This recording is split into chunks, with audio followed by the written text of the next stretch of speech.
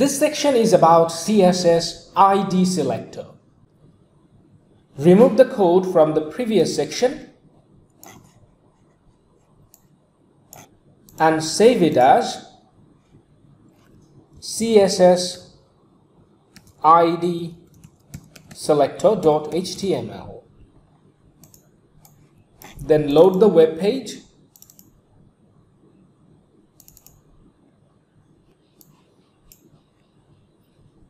and remove the other tab. Now, I want you to create a heading element and a paragraph element. Write whatever you want to write inside. In the heading, I'm writing heading 1, and in the paragraph, I'm writing this is paragraph 1.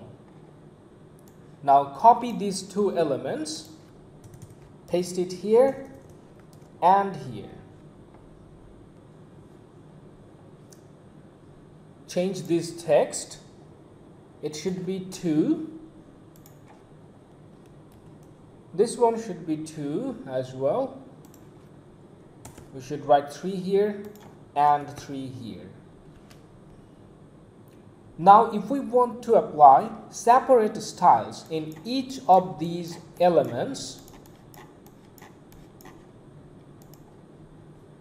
name selector will not work, because if we apply style using name selector, all of the heading elements will have same style and all of the paragraph element will have same style. So what is the solution?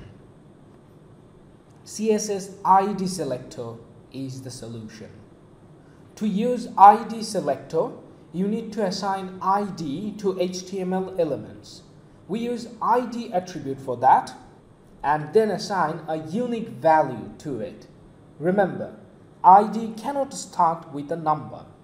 Other than that, you can use anything as ID. However, each ID should be unique in each web page. Let's assign the ID to these HTML elements. Starting with the heading 1, ID equals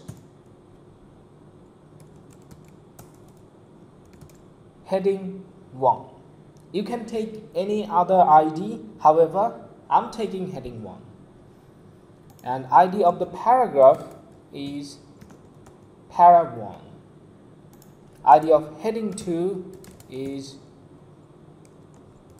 heading 2. And ID of second paragraph is para 2. ID of the third heading is heading 3. And ID of the third paragraph is para 3. Now create a style element in the heading. Inside the style element, we will use ID Selector to apply different style to different elements. To select an element by its ID, we start with hash, then we use the unique ID. I want to start with heading 1, and the ID of heading 1 is heading 1. Copy it and paste it here. Okay, we have selected this heading 1 using ID Selector. Let's apply some style here. I'm going to start with background color property, and I'm going to set the color to light blue. Copy the code, reload the web page. The background of the heading 1 is now light blue.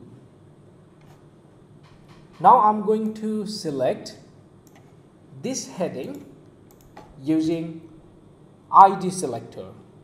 We start with a hash, then this unique ID, copy it here and paste it. Now we can apply style to this particular heading. I'm going to use background property, and this time the value is light gray. Save the code, reload the web page. The background of heading 2 is now light gray. Now I'm going to target this third heading. For that we have to start with the hash, then the unique ID, that is heading 3. I'm going to use the background property again, and this time the color is going to be medium sea green. Save the code, reload the web page. The background of heading 3 is now medium sea green color. I believe you have understood how ID Selector works. Let's practice a little more by applying style to the paragraph elements. To target this first paragraph using ID Selector, we have to start with hash, then the ID of the paragraph 1 is para1, copy it and paste it here, then take a set of curly brackets. Again, I'm going to use the background color property, and let's set it to slate blue.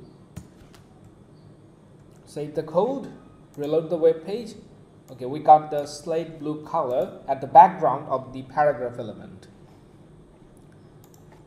Now I'm targeting the second paragraph. The ID of the second paragraph is para2, and setting the background color light gray.